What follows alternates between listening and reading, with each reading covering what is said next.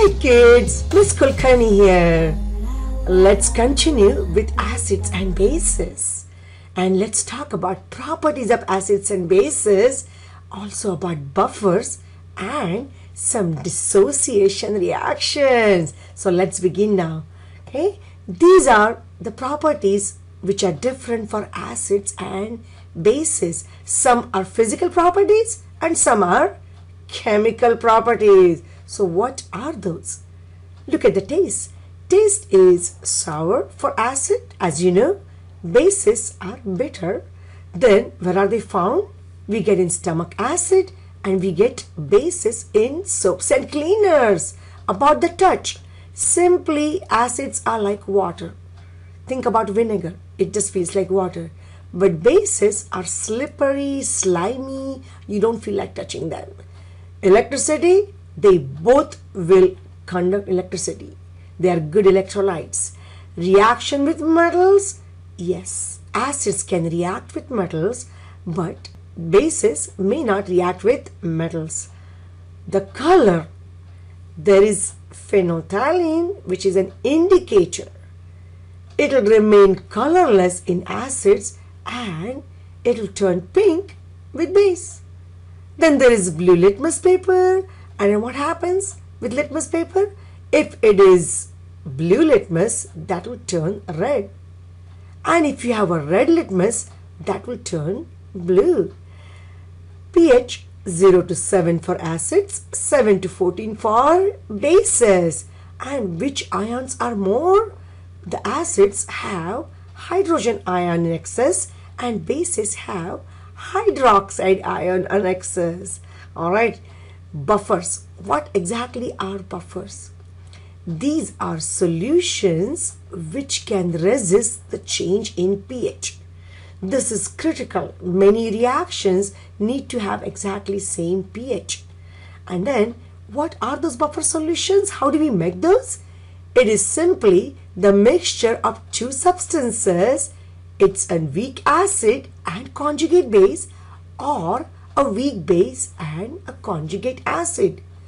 One of the common example of buffer solution is our own blood, and pH is more or less maintained same.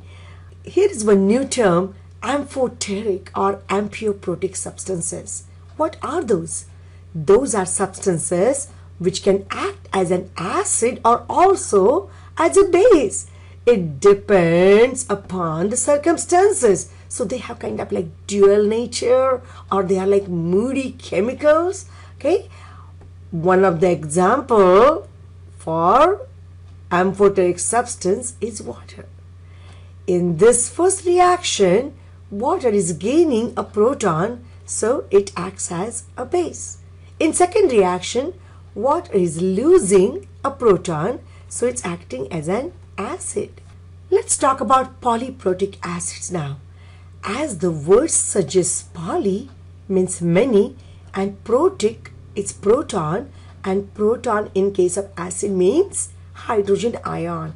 So acids which have many protons and many hydrogen ions, they will be called as polyprotic acids. Let's see which one of these are polyprotic acids. The first one, HCl, has only one hydrogen, so that will not be a polyprotic acid. Second one is 2 hydrogen, so yes, it will be a polyprotic acid. The third one, again it's one single hydrogen, so it cannot be a polyprotic. And over here there are 2 hydrogen, so it will be a polyprotic acid. In this example below, there is conversion given from phosphate ion to phosphoric acid, and we have to find out which of the steps can be considered as amphioprotic.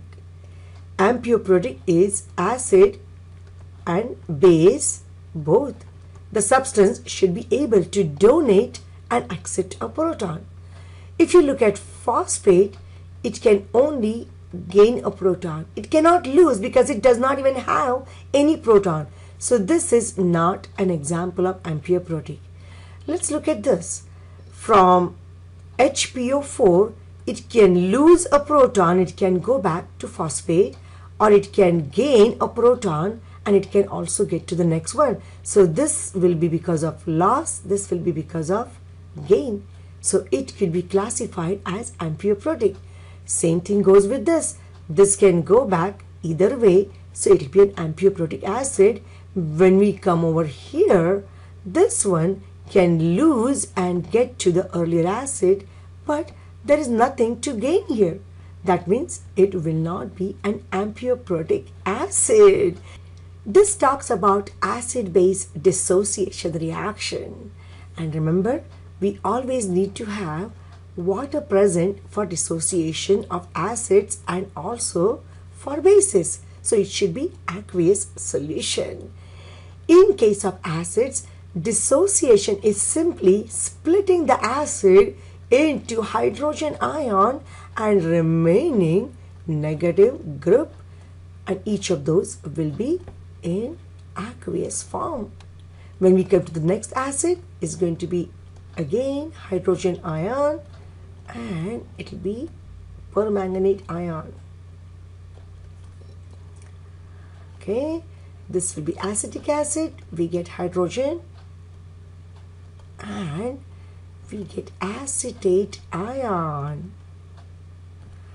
Alright, it gets interesting with the bases. If the base is like a hydroxide, it splits up and we get same way ions, barium with the charge positive 2 because that's in group 2, and we get hydroxide ion. How many hydroxide ions? Those are 2, and again they both are in aqueous.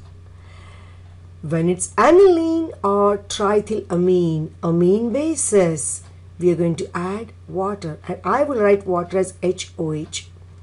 The reason is this hydrogen is taken up, gained by the base, and the reaction is simply the base with one extra hydrogen and then forming hydroxide ion.